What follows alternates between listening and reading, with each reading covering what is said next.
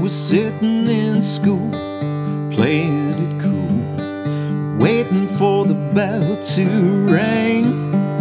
When she passed me a note, I read the words that she wrote. My heart started to sing.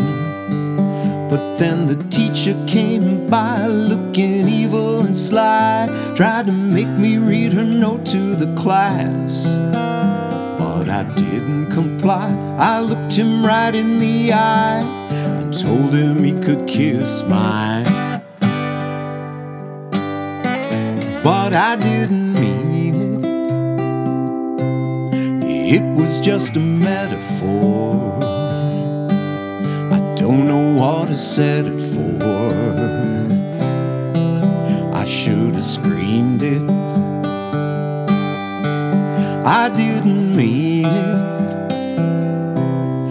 It was just a slip of the tongue, the kind of thing you say when you're young or when you got no filters.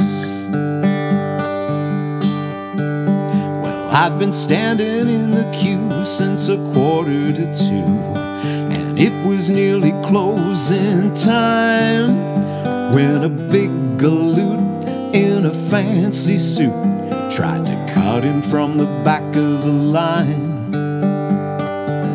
He claimed to be a VIP. He flashed a fancy badge on his string. But I didn't comply. I looked him right in the eye and told him where he could put that thing. But I didn't mean it. It was just a metaphor. I don't know what I said it for. I guess I should have screamed it. I didn't mean it. It was just a slip of the tongue, the kind of thing you say when you're young or when you got no filters. In a world full of haters and mean frustrators, can take a certain toll on your health. Sometimes it's best to get it off your chest and let them know what they can do to themselves.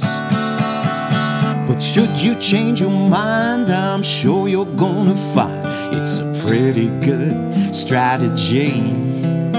If you can cut them some slack, take it all back and sing this little chorus with me. I didn't mean it. It was just a metaphor. I don't know what I said it for. I guess I should have screamed it. I didn't mean it. It was just a slip of the tongue, the kind of thing you say when you're young or when you got no filters. The kind of thing you say when you're young or when you got no filters.